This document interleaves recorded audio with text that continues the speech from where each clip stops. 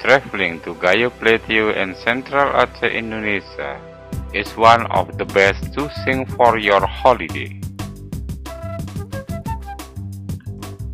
We can enjoy beautiful mountainous landscape and Laut Tawar Lake. The lake is in 1,200 meters above sea level, located on the east of Takengon City. The Laut Tawar Lake comes from the hilly surroundings and its bluish water.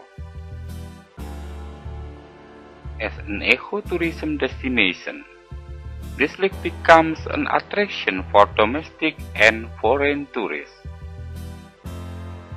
There have been several tourism supporting means, like the motorboat to take passengers around the lake and the lakeside hotels, as well as surrounding restaurants. We also can enjoy tropical rainforests and coffee plantation.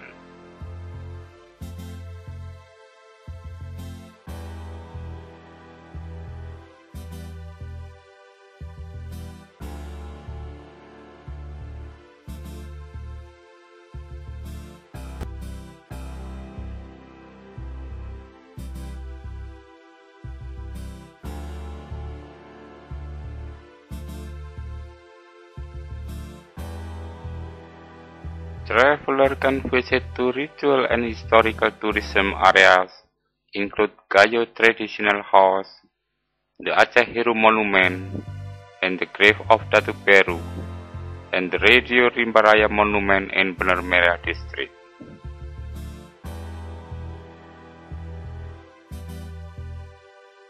This monument keeps the history of Indonesian struggle in maintaining independence.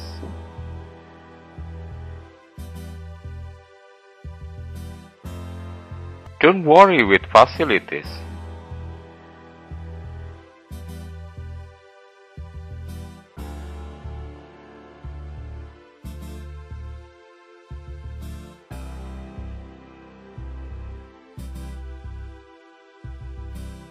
In Takengon City, there are two hospitals.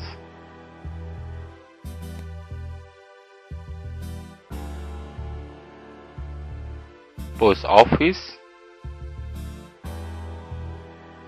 market, transportation facilities, mosque,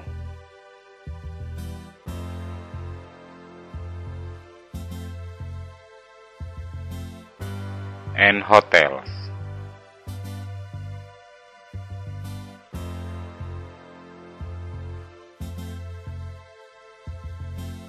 Facilities for sport.